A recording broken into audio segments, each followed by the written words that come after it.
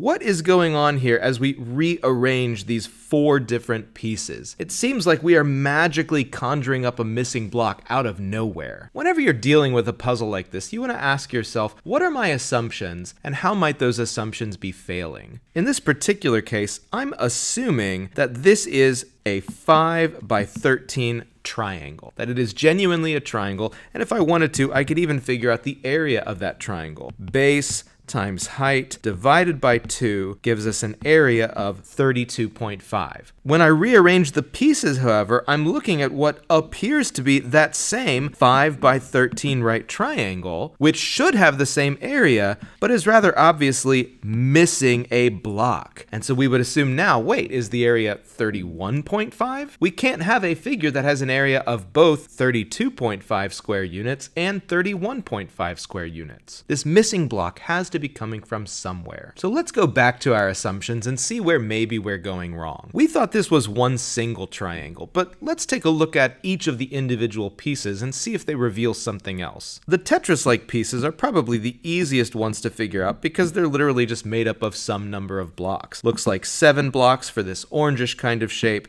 and then another 8 blocks for this greenish kind of shape, and so that's a total of 15 blocks from the Tetris-like pieces. This red triangle has a height of 3 and a base of 8, and so its area would be 8 times 3 divided by 2, that makes 12. And then the blue triangle, 2 units tall by 5 units long, that would be an area of 5 times 2 divided by 2 makes 5. And you'll notice something a little weird at this point. If we add up all of these areas, we don't get 32.5, we also don't get 31.5, instead we get a number right in between those two. So it's not actually that we're missing a whole block, it's that initially we were overestimating our area by half a block, and then when we rearrange the shapes, we underestimate the area by another half block. Looking at the bases and heights that we've come up with now, we can tell that can't possibly be a single triangle. The red triangle has a hypotenuse with a slope, that is a rise over run, of up 3 over 8, whereas the smaller blue triangle has a hypotenuse with a slope of up 2 over 5, that is 2/5. 3/8 and 2/5, though they are very close together, are not actually the same ratio. And so you can see why the looks are deceiving here, why it appeared like this was a single line,